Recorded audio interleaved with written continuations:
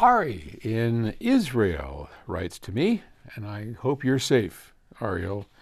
I don't know what's happening when this video goes, but boy, the war over there. Whew, so sorry for everybody. Hey, Paul, thanks for the videos. Why do people put a small bypass capacitor, like a 0.1, on a capacitor in the speaker crossover? I saw it mostly in a do-it-yourself speaker. Thank you much.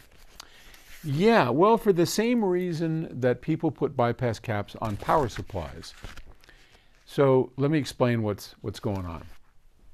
A capacitor, especially one, and let's put the power supply one aside. We'll talk about that at a later point. Let's just talk about signal capacitors. So back in the day when we used to capacitor couple our audio products, so our power amplifiers, our preamplifiers, had high quality signal capacitors to where the signal ran through those capacitors, and in a preamp that was at the output, and on a power amp it was at the input. Now we no longer do that. I haven't used a coupling capacitor inside of a piece of electronics for decades now. So we figured out different ways to call what we call direct coupling. And that's a much better way of doing it.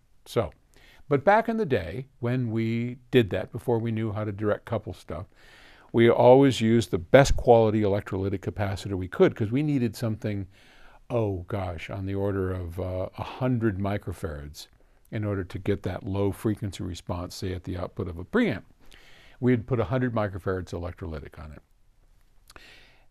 We would also improve the sonics of that capacitor by adding a bypass cap, a 0.1 film cap in parallel.